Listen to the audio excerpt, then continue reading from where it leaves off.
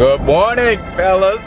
Good morning, ladies. We're going to make some horsepower today. That's right, I said it. We're going to make some horsepower today. All right, let me tell you guys real quick what's been my issue. All right, a lot of guys say, hey, why you ain't dropping videos? Why you ain't doing this? Why you ain't doing that? Well, that's because I got a 2021 motorcycle, right? Not everything just drops as soon as the 2021 motorcycles come out. First of all, I got a very unique color. That's the snake venom. So anything I want color-wise, I can't put out there because it's either a zillion dollars to get the part or they just don't have it in stock and they probably won't have it for a while. Second, I like to do different things. I like to have full control when I'm making horsepower. With that being said, I don't want to have the same tuner, the out of the box, basic bolt-on things that everybody else that can go to Harley and pretty much put on their bike. That's just not me. I like to make and stretch my dollar.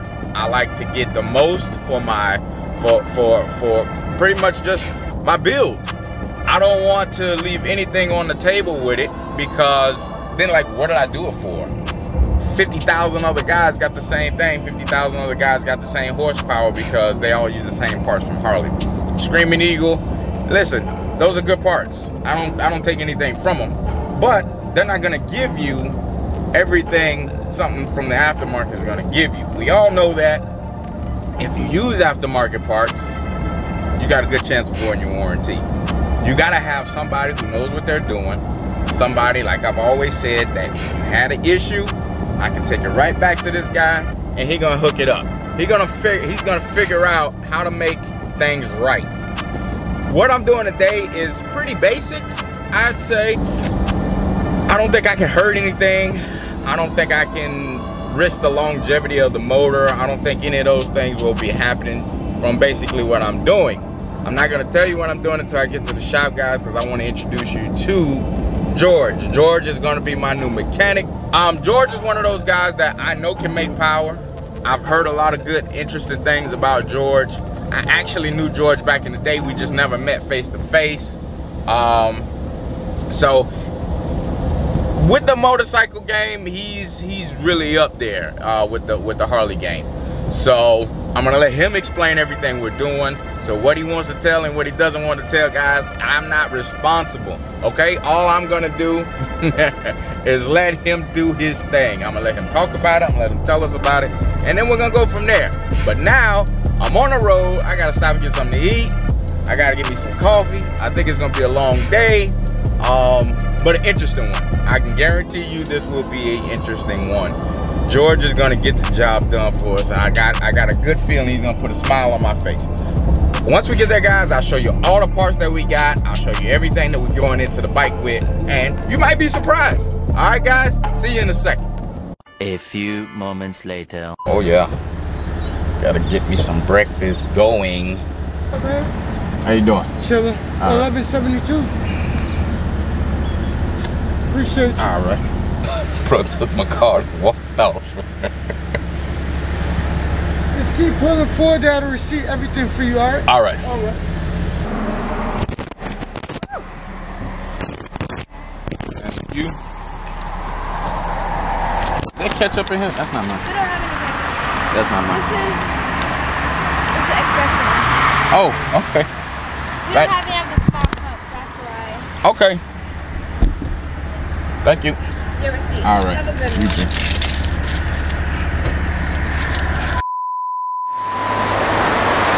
Okay, so I made it. All right. Let me show you where we're at, guys. Let me get you right. All American Cycle.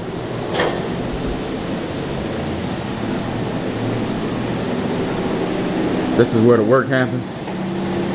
This is where the horsepower get made. Look who it is. George, sir, good morning. Good morning, how you guys doing? So, We have 2021. beautiful bikes in here already. And there goes the old dog right there. Already ready to get some horsepower. Let me just move on. So, this is George's wife's CVO. This is a 21, right, George? Yeah. That's a beautiful bike though. Yes, it is. I don't remember what color it's called, but I mean, it's got the chrome workings up. I don't remember either. Now, longevity in these motors, because I know you build a hell of a fucking motor. Tell them about, like, you know, people are usually scared because you're blowing through your warranty. I mean, we just gotta give some to get some. You gotta give up the warranty for performance. But you never have. We build them tough, and if you change your oil regularly and don't beat her up when she's hot, that lasts, man. We get 50,000 miles out of 160 horsepower bikes. So your bike's got like how many miles on it? It's about to hit 50. I'm gonna show you his bike in a second. It's a Gorilla.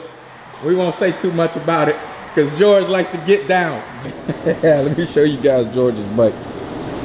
George, what year is yours? A 19? Yeah. It's a 19 CVO. I think this is called like a shark something color. Yeah. Let me crank it up for you. Okay.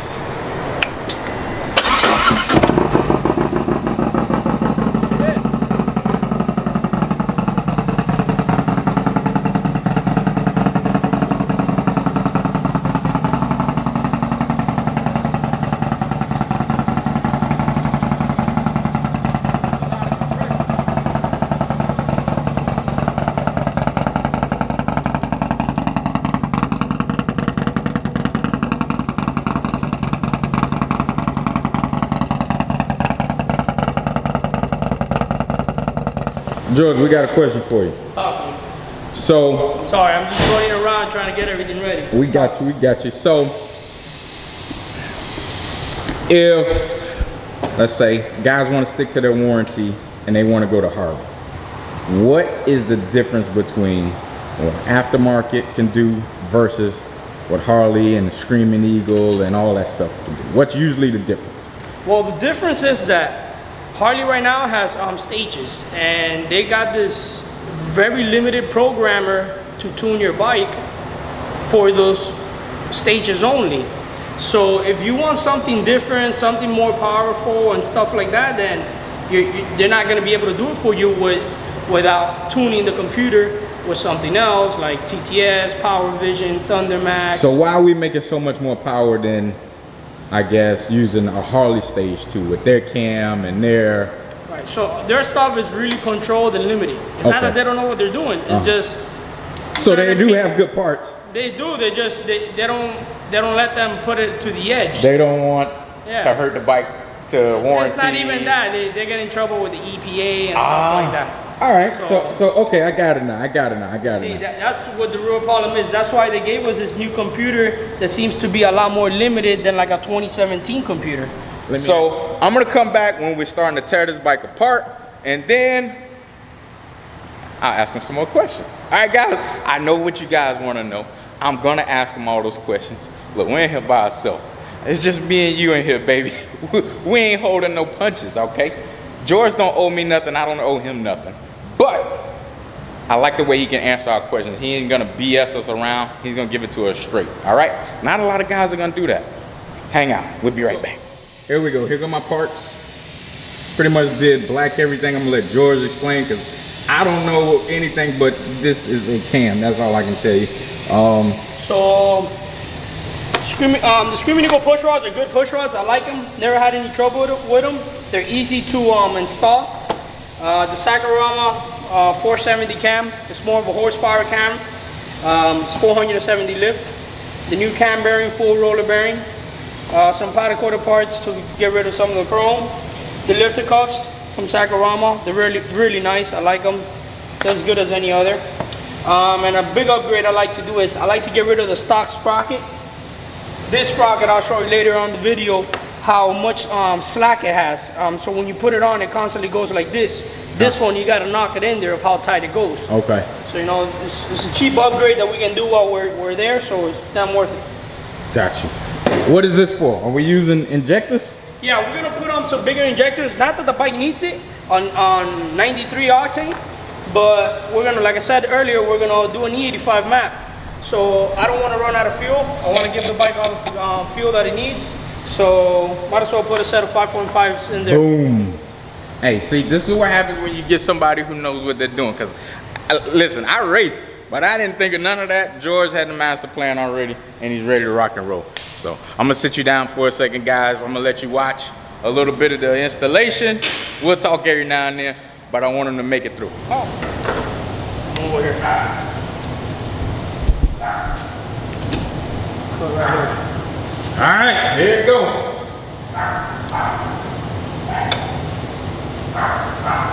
Don't let it like, wait, you see? Scoot over a little bit. Keep it there again. Those on. Oh, this guy needs to go to the gym. Oh shit! I'm gonna get it. I ain't leaving here until I get it. There you go. There you go. Shit. Yeah. So that was my work for the day. I let him do the first one because I don't want to look weak. Hey, you had to use a little power, okay? All right, guys. So check it out. With the stock, this motor only has 900 miles.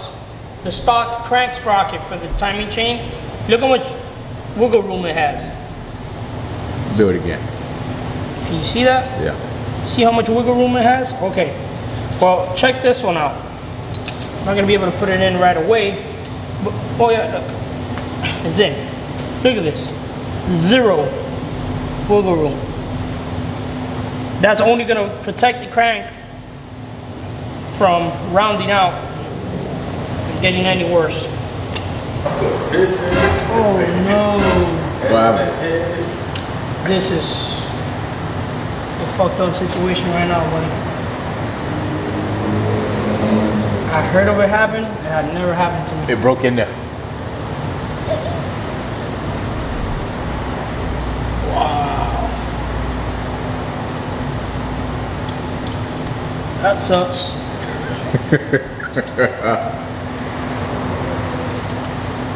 Well, that's all a part in trying to make some power. So we broke the screw. It broke off in here. I mean, of course he can get it out. It's easy to get out. Well, I won't say easy, but he can do it. But now it's just time consuming, and it's annoying that we got to do it in the first place. Brand new bike, the bolts shouldn't be breaking off in there. So either Harley need to come up with some stronger bolts, or Harley needs to come up with some stronger bolts. I'm gonna heat that one up before I start. So Harley, I stand corrected. This fucking screw is hard as shit. He's trying to drill through the middle of it, and it's eating up all the drill bits. So we're just gonna take a little bit more time to get the hole knocked in there so we can extract the old screw out. So I got nothing but time. All right, so I know I look a little bit different from yesterday. We had a long day yesterday, man. George put some work in. Yeah. We had to fix a bolt that was, you know, one of those Harley bolts that just, I guess, basically kind of broke in half inside the, what's it called, George? Inside the case. Okay, so it was he had to drill it out. It took a while, and we figured we'd just pick it back up tomorrow. I didn't want to bore you guys with, you know, going over and over, so let's show you what we fixed already. So now we've got the push rods, the black push rods. What is this called? Lifted block covers.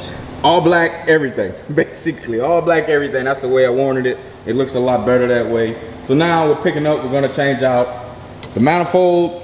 We're gonna put the injectors in, and then we're going to do the exhaust. And that's the big thing I want you guys to see, because we went with one of the top of the line exhausts, and I'll show you in a second. George's about to give me some jewels right now, because we're talking about the new pipe the new exhaust that I'm putting on the bike. George is gonna explain us what we're doing, why we picked this pipe. Take it away, George. So 2-in-1 is always known to be the best pipe for these V-twins. They pull out the most horsepower, most torque. We go with D&D because they got the best craftsmanship that I've seen. I'll show you. I'm gonna show you. Yeah, the pipes are really well made.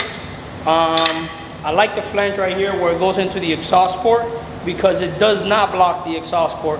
And the gaskets, as they send them with, are these really nice chromatic gaskets that when you tighten down the pipe, it doesn't flare out and it does not block the exhaust port. Because some guys spend a lot of money on heads, and then they use the wrong exhaust gaskets, and they're blocking the exhaust port. You know, that's robbing power. So we're using those really nice gaskets. These pipes are well made. They make the best power. They're not cheap, but they get the job done, you know. Trust me, they're not cheap. Trust me. They're not. They come ceramic coated in the bottom and some high temp powder on the shields, and they hold up real good. All right, me and George were debating on giving you guys this information. He convinced me to give you this jewel. I ain't want to put my business out there, but fuck it. What you gonna do? George, go ahead and tell them what we're doing. So we're looking for every horsepower, right? So we need all the airflow we can get. So we're gonna go ahead and go with the 64mm throttle body from Harley. And the way I do it is I buy their stock manifolds. Not stock, I'm sorry, the one that comes with the 64. And I send them off to Rick Ward. He go ahead and he CNC ports them. Look how pretty it looks. He increases the flow drastically. And can't hurt us. I know it's just a 114, but it shouldn't hurt us. It should definitely help us make any horsepower we can on the top side, and it will be good for the long run. We'll be able to use it on a bigger, better build down the line. We can use this all the way up to like a 143. It's gonna be a badass 114. But guys, if it don't work, you'll never see this part of the video, so don't worry about it. So, and those are the injectors over there. Yeah, some 5.5s. From Harley. Okay. So boom. We're trying to make some horsepower here today. Yeah, man. We are buttoning it up right now. We got the manifold on. You see that coming at the top? See that metal? And now we're putting the intake on. The filter there.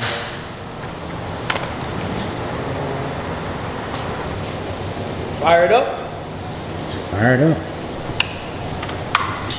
All right, so here's the first startup. We're gonna see if this thing sounds like the champ.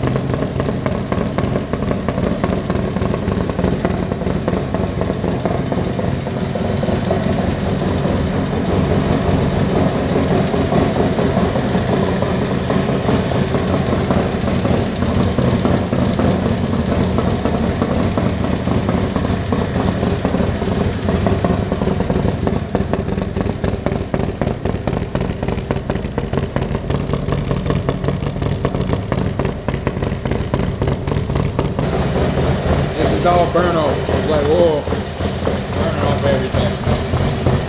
We sprayed it down a lot of times.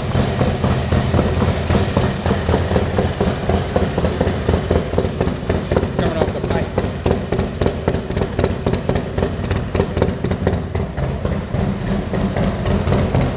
Guys, I know you can hear that thing jumping back there. But so far so good. What we're gonna do is take it in the dyno room. We're gonna let it idle for a few minutes just to make sure everything is perfect like it should be, which I'm pretty sure it is. But we getting there. I'm gonna be right back and you're gonna see the finishing. All right, it's tuning time. Power Vision. We're tuning with Power Vision. So what is this and what does it do? This is the module. This is what you control pretty much everything. This what lets you get into the computer, and all the changes are going to be made through this. Okay, that stays on the bike? Yeah, you just leave it in your saddlebag, pretty much. Okay. Some people mount it up on the handlebars. I don't think it's necessary unless. Is it like a continuous running thing, or? You can use it for data. It gives you gauges and stuff like that. Okay.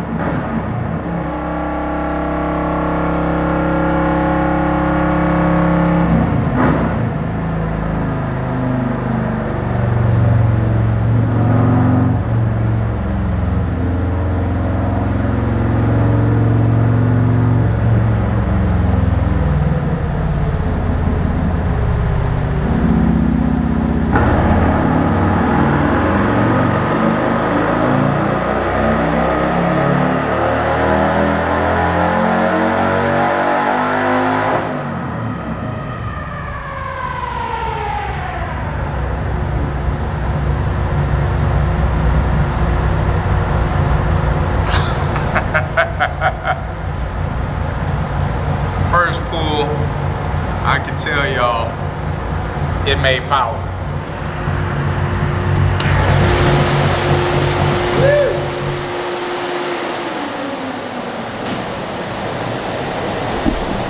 First pull, huh? First full pull. Okay, so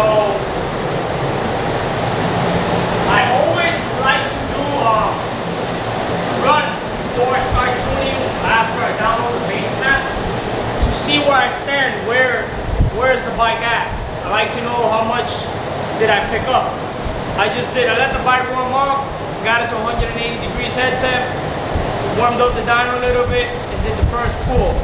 It made 120 horsepower and 115 foot-pounds of torque, which the torque is very low, and the horsepower started off pretty high, which is good, but the AFRs are completely off. At 5,000 RPMs on the front cylinder, I'm at 11.10. You know, that's why the bike isn't building any torque, because it's just too rich. And it's too lean when you first hit it, you know, it's all over the place really, but I always like to do a first run to see where I'm at, and now from this I continue to tune. But that's pretty good, 120 horsepower with the bike being way out of tune. I think we might hit our goal. Alright, George just made a little pull on this bike. And he obviously saw something. He saw something that I can't see from here, but he did this. Now, in the race world, that can mean two things, right? Good or bad, that's it. There ain't no in between on this. So let's try and figure out what George is saying, because he's doing something, he's moving around. He just got off the bike, or the bike's still running.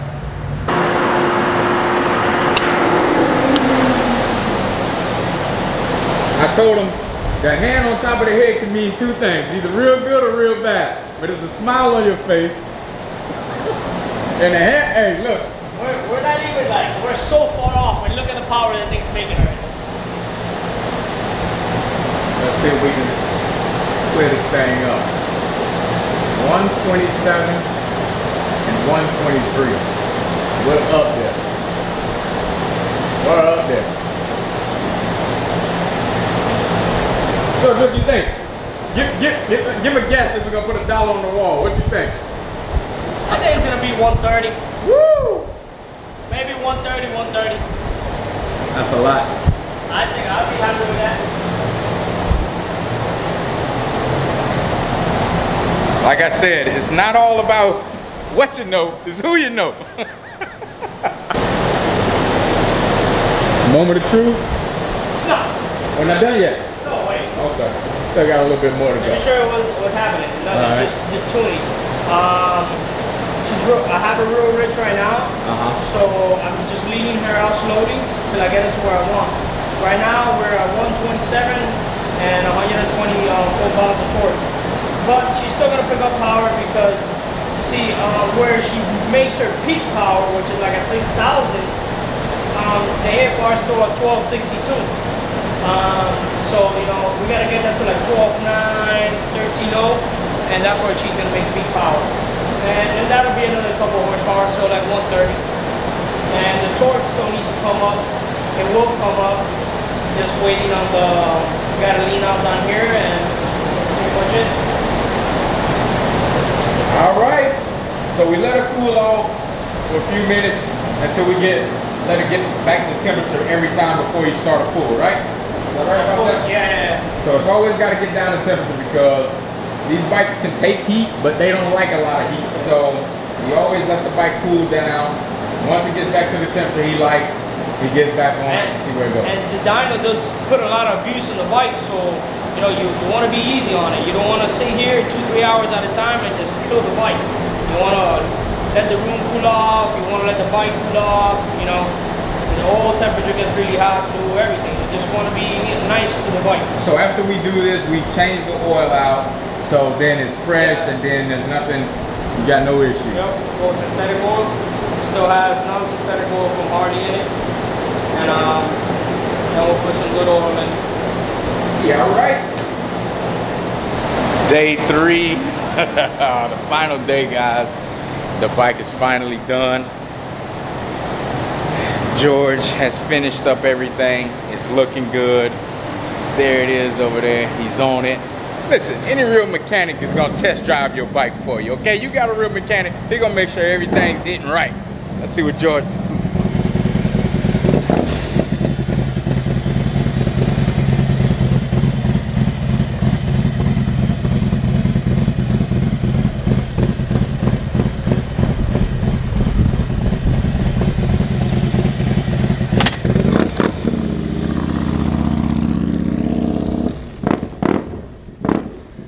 I think it was very good. If you got any questions for me, hit me in the comment section. Like I said, man, we're an all-American cycle. George is in Miramar, Florida. But George is the man to go to, man. Until the next time, I appreciate you for joining, watching, enjoying the videos, supporting me. But until the next time, guys, peace.